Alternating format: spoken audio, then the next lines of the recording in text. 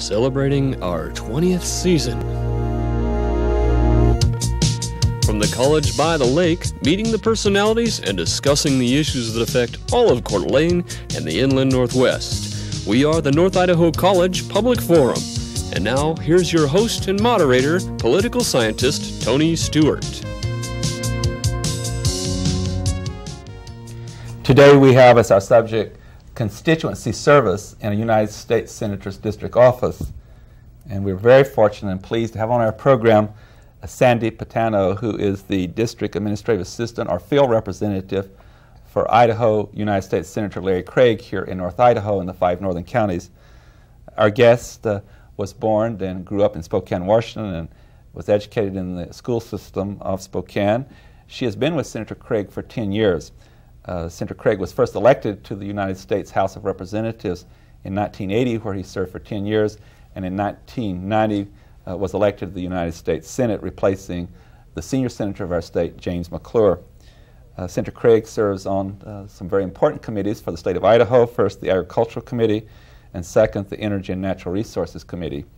He is also the ranking member on the subcommittee of Mineral Resources Development and Production. He, in addition to that, serves on the Special Committee on Aging. And so Sandy Patano works in relation to all his duties and responsibilities, and of course a lot of that comes up in her district office. Sandy, it's a pleasure having you on our program, and welcome on behalf of Janelle and our staff. Thank you. It's very nice to be here today. Thank you. And I'm always pleased to have our regular panelist, Janelle Burke, who's an attorney in the state of Idaho, and I shall ask Janelle to commence today's questioning. This program is going to be a service to the people who are watching. So in order to help them understand a little bit more about our program, what exactly are the district offices in the senator's district offices, or in some cases representatives' district offices? The district offices were first set up, I think, to increase the accessibility of people living out in not only rural areas but other communities within a state or within a designated congressional district. And it was to afford them a place to go to air their opinions and points of view, share their concerns, their criticisms with the senator or congressman, and occasionally just go there for help if they were involved in the maze of bureaucracy and weren't getting the assistance that they needed. They often will come to us as maybe even a last resort for some assistance in trying to contact the appropriate people. But more than anything, I think it's a way of, they're throughout every state to make their offices and themselves more accessible to the people that they represent. Let's use Idaho as an example. Where are the Idaho district offices for Senator Craig, for example? Senator Craig has 6 offices set up in the state of Idaho. They are Coeur d'Alene for the north, Lewiston for mostly central Idaho, a Boise office, Twin Falls, Pocatello, and Idaho Falls. What can a person expect in the way of staffing in a district office? Will there be people there to help them? Will there be more than one?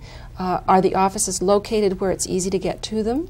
What are the answers to some of those kinds of questions? Traditionally, the offices were set up where the majority of staff was in Washington, D.C., because that's where all the legislative action was, and that's where the senator was much of the time, or a representative. And so initially, that's where people have had most of their staff. It was Senator Craig's, I think, idea to bring and balance out part of that staff and putting them out in the district or state as well.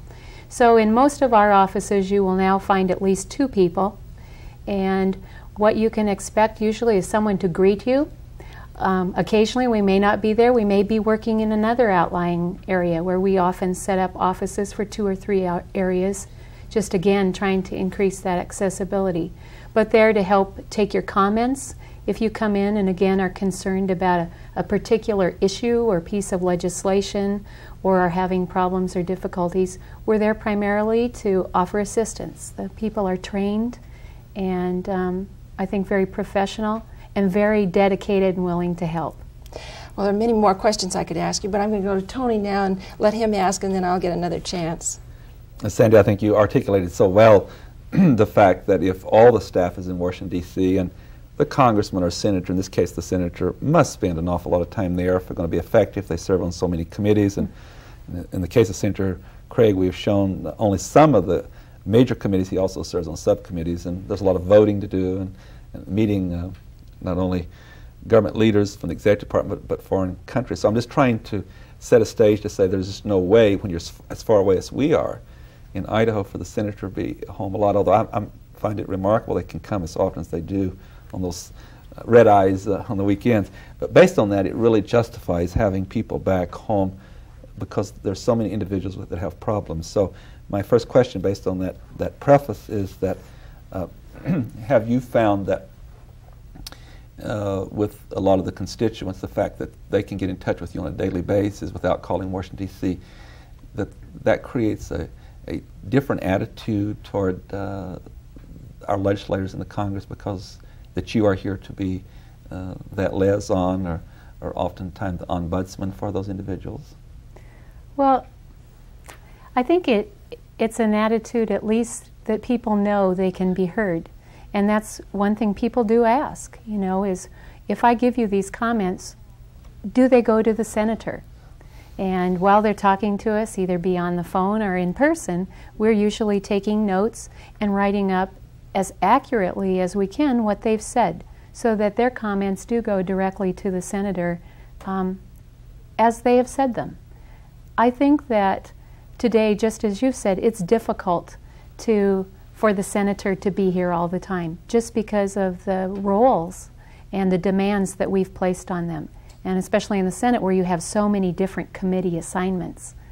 One of the things I think, though, is beneficial is that we are often perceived, we're the closest thing to the senator, and so our actions and the things we do, for some people, and especially in large states, that's all many people will ever see of their representatives. So it's critical that you share a similar philosophy and that you also give them the very best service you can, because your actions will be perceived to be their actions, their representative. I think it's always been a challenge. There's always new things. People come in with a variety of different problems or questions or concerns, different viewpoints, and to me it's always been a learning process. You brought to my mind a conversation I had one time with Senator Howard Baker, who was the majority leader of the Senate at one time from Tennessee, and before him his father was in the House from eastern Tennessee, and he said he could recall growing up that his father was there for like 3 months and was home during the summer and the fall and could meet the citizens. And now with the complexity we live in, it's from January almost to December. I know a lot of times they take August off, so your role is more vital than it was when they got to be home. It's a year-round responsibility for them. And based Yes. on that, don't you also expedite the whole process? I mean, again, modern technology. If I came in and I had a real serious problem with some agents in the federal government, and they do move slowly, and they're very large and cumbersome, and a lot of employees, you don't even have to wait anymore, do you, Sandy, for the mail service? Now, don't you use a lot of technology like faxing and getting attention to matters much more rapidly than even when you first started in the business? Oh, the changes in technology and improvements, they are exciting, and I know you see it here at the college. Janelle, you see it in your business. When I initially started, I can remember a fax machine that you had to put a phone receiver in, and it usually took, which I thought was speedy, 10 minutes. But today it takes 1 to 2 minutes, and the fax machine really is part of the lifeblood of an office, and also in the communication with, like, your office, as well as the bureaucracy, or different federal agencies. It's something that can be immediate and happen now versus sending it via the mail, or sending it, you know, over, or just other technology the way that it used to be. Computers have played a vital role in our office. We now communicate with staff where we don't have to utilize the phone all the time and can send a message or request for legislative information. And even when a constituent comes in and wants to know the particular status of a piece of legislation in either the Senate or the House, we can usually dial a phone number, pull it up on our screen, give them the status of what that legislation is, who the co-sponsors are, and any other information that they might need. And that's very quick action. One more piece of technology, and I'll go back to Janelle. You've used this already at North Idaho College. We have some new facilities here that are quite exciting about assisting everyone in the community. With this new technology where we have what we call uplink and downlink and satellite connection with our new facilities here, I believe you've used that already once at Senator Craig when he's trying to get home and can't because of actions in Congress. Would you tell us how he is in touch with his constituents through this new modern technology? Oh, I'd love to. And I'll just give you the example of our using the services of the college last fall. At the last minute, Senator Craig was detained in Washington, and it was at the time of the Clarence Thomas hearings. And they had scheduled a vote for that evening, and because the Senate is the body that confirms the nominees, he had to remain back there. But a meeting had been scheduled, and we had promised people that he would be here, and at the last minute contacted the college and said, I'm familiar with your new state-of-the-art communications program, telecommunications program you have at the new library facility. Can you help us? And help Senator Craig.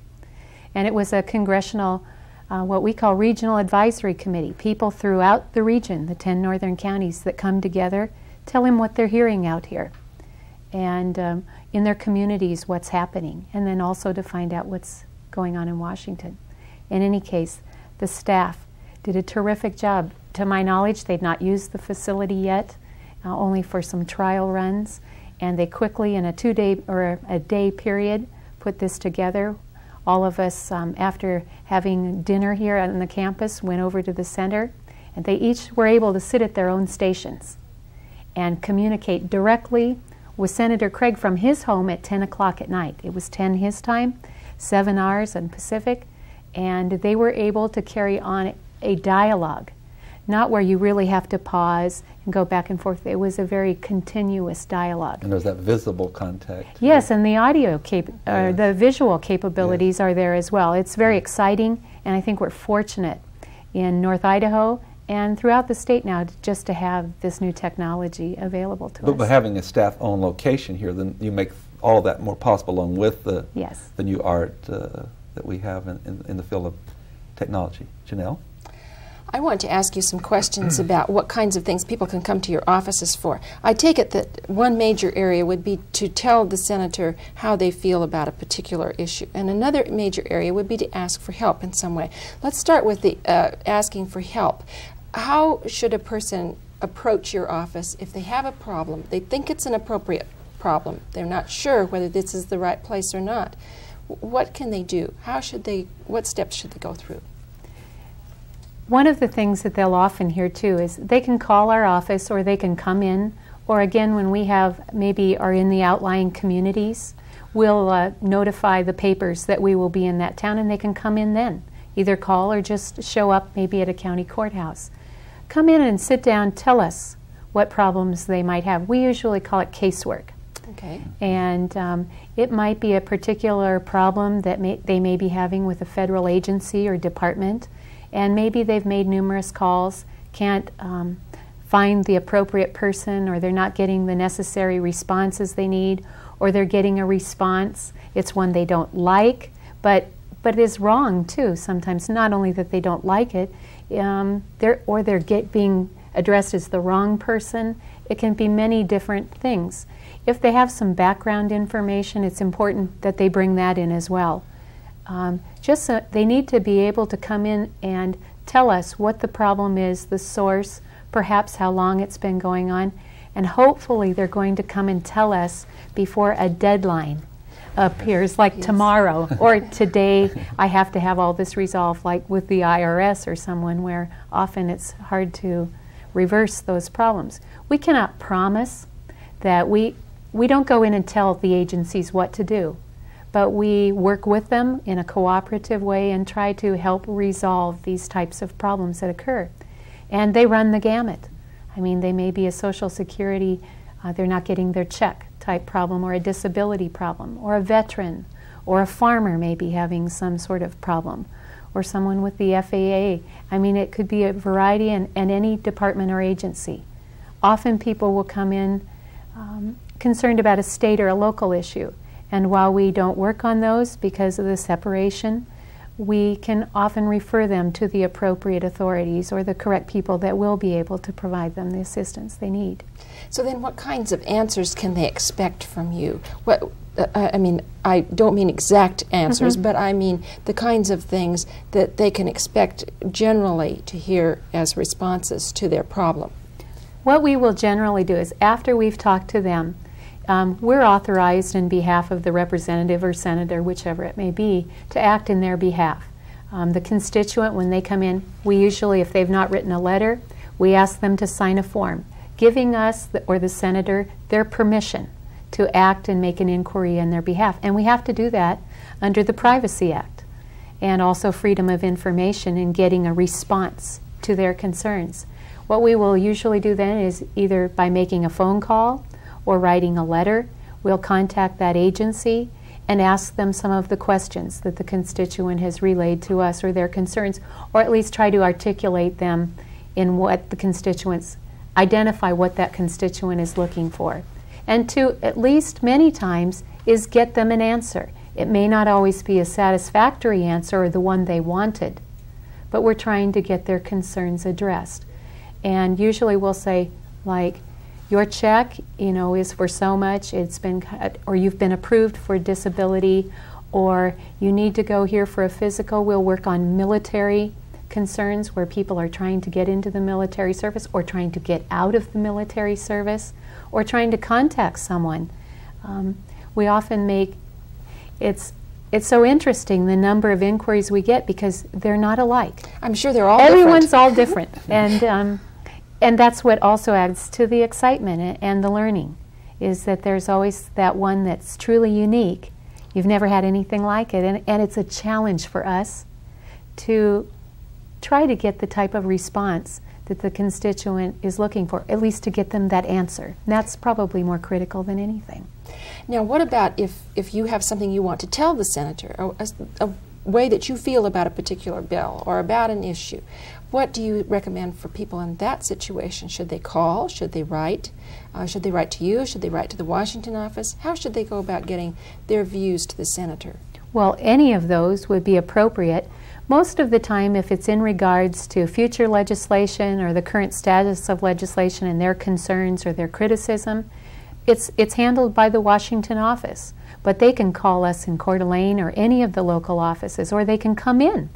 And we're glad to take down their comments, and we do forward them to the senator, as well as some of the legislative staff that work on those issues that it may concern. Like if it's an issue about banking concerns or deregulation or whatever it may be, we have what we call legislative assistants in Washington who also work on research in behalf of the senator. And we'll contact them about it as well, because then they can keep track. What they do is they track how many people have written in or expressed concerns about that particular area, and it kind of occasionally will turn on that red light that there's a great deal of concern out in the state about this topic, and maybe there's legislative action that needs to be taken if it hasn't been. Or in this particular way. And having been a person who's written in the past, you usually can expect a reply, right? I would hope so, yes. That's very important to all offices, is that we respond to the constituents. We view it as a necessity and an absolute part of our jobs. We're very fortunate in Coeur d'Alene. We're a city of almost 22,000 people, and very few cities that size in the United States could say they had 2 U.S. senators and 1 U.S. congressman with offices in that city, with your office for Senator Larry Craig, and then there's the office for Senator Steve Sims, and then Congressman Larry LaRocco, all right here in the city. As you were talking, I thought about the advantage of that, because between those 3 members of Congress serving on different committees and different areas of expertise, that it creates a wealth of opportunities for citizens. If they come to one of your offices, but the other senator or the congressman is more dealing in that area, you can send them over there too with I assume when you serve on certain committees, then you develop more with your staff expertise in that area. So my point is that you can just really get a real broad-based advice. In relation to that, I was very interested to hear you say that in addition to the congressional offices, we have one or two state legislative offices in the city, and I was at one of the state senator's offices some time ago, and a constituent came in, and it was truly a federal problem, and she sent that constituent to your office. And so in the same way, if they come in, you can, that in itself is a good clearinghouse, isn't it? Because a lot of times the individual doesn't know who's dealing with the problem. Oh, absolutely. And that happens probably more often than people realize.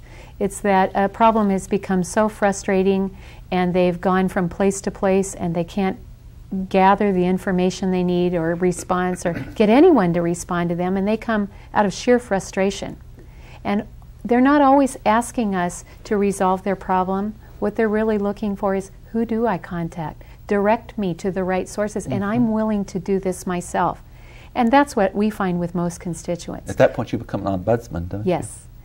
And that's exciting too, because again, many times we don't even know the appropriate resource, but again, it's there for us to find out and try to assist that constituent. I'm certainly very respectful of privacy, and I'm not asking, of course, to identify any constituent, but from the humanistic or a human story that could be very interesting. Give us an example of something that you have faced over that 10 years. Come July, you've had a lot of constituents in. What is an example of something that was really challenging and very difficult for you among all the kinds of issues that you have to deal with? Well, what comes immediately to mind for me were almost 2 cases. And what I call casework, because I spent a great deal of time in behalf of the senator working with these people, and he did too, in fact. He was directly involved on these cases.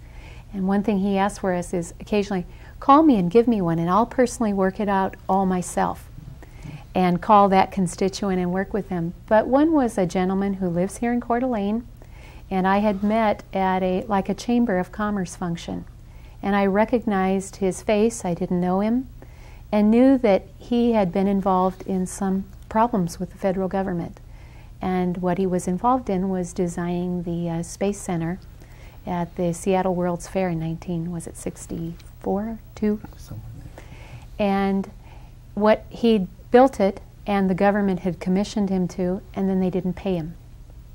And for the last 18 years, he had gone to court, and he had tried to get them to respond, and Senator Jackson from Washington State and Magnuson, they tried to assist him and introduce legislation through what they call a private relief bill, and just had never gotten all of the support of the Senate that they needed.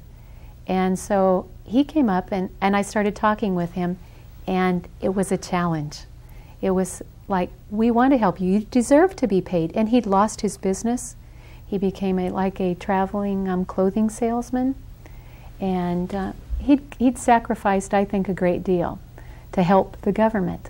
And so a number of senators, Congressman Foley, Senator Sims, Senator McClure, at the time were involved. And they contacted their colleagues, and they were successful in getting this man paid after nearly 20 years. And to me, that was a real challenge. It was a delight to see that happen. It was a very, you do this many times because it makes you feel good too, to see the rewards. That's often the most you get in the form is that reward in satisfying the constituent. Another example was another gentleman in a rural area whose wife and another daughter had come here from Vietnam and had left one daughter there. She didn't escape with them, and they had been without her for 8 years. And there was a period of time where, our country had no relations with Vietnam, and so they were not able to accomplish anything. But writing letters to the United Nations, the ambassador, to members of our Senate, were exciting. We translated letters and tried to do as many different and creative type things as we could. And she was able to come here finally. And this was 3 or 4 years we worked on it, and go to public schools here in North Idaho. And to me, and I know Senator Craig too, that was personally very rewarding to see the unification of that family. Your work has just got multiplicity of facets to it. I know nothing that you've done. You've been very cooperative with some things I've been involved in. It's an exciting job you have, but you have represented the senator at some special ceremonies and functions and delivered messages from him. So that's another function that your office performs also, isn't it? Yes, you sort of become, I would say, a generalist, a jack of all trades, and I can't think of any direct job or specific job description that comes to mind. It's whatever needs to be done, usually you respond to. There are other services, too, I guess, that I'd like to talk about in coming to any of the congressional offices, be it here or anywhere in the Northwest.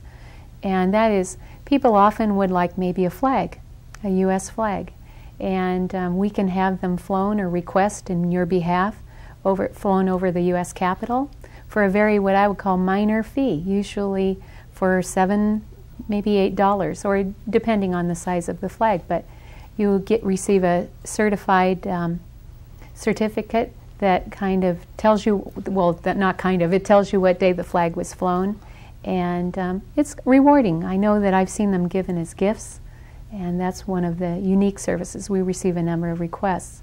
We also arrange tours in Washington, D.C. for people in federal buildings like the U.S. Capitol, the White House. The FBI is a popular one, Bureau of Printing and Engraving, where they're printing money. That's exciting to people. And also other information we try to provide. Some of the others are nominations to U.S. military academies. All of the congressional offices are involved in that. And I'm trying to think of all the variety of things. Help with passports or immigration, assistance for government publications. And we just try to provide a variety of services that many people don't always know that are really there. One thing I want to do before we're out of time, after this, we put up a number on the screen. I'm sure they'll put it up. I would like for you to give our viewers both the address where you can be located here in Coeur d'Alene, and then also a telephone number individuals may want to call. Even they might want to call from other counties that can't come in very often. So if you'd give us that information. The phone number in the Coeur d'Alene office is 667-6130. If we could go back and get that again and get the area code too for someone who might even call out of state. The area code here is 208-667-6130. And the address, it's in downtown Coeur d'Alene, is 103 North 4th Street. And it's just on the intersection of 4th and Sherman in Coeur d'Alene. If you're in an outlying area and are interested in meeting us when we're in your area, call, and we'll try and arrange an appointment with you the next time we're in some of the outlying counties. Or even if there's a group that wants to have a meeting, if they would call you, then you could arrange a meeting to be somewhere with a large number of people if they need to be. Yes, and not always with me, too. That is another thing. One of the unique things about Idaho is that anyone can have an appointment. Yes, and I'm so sorry to interrupt. We're out of time. I wish we had more time. Sandy Patano, thank you very much. You've been most informative and cooperative. And again, many thanks. Thank you. Ladies and gentlemen, please join us again next week at this same time when we will discuss again what we believe to be an important issue. Until then, please have a good week. I am Tony Stewart.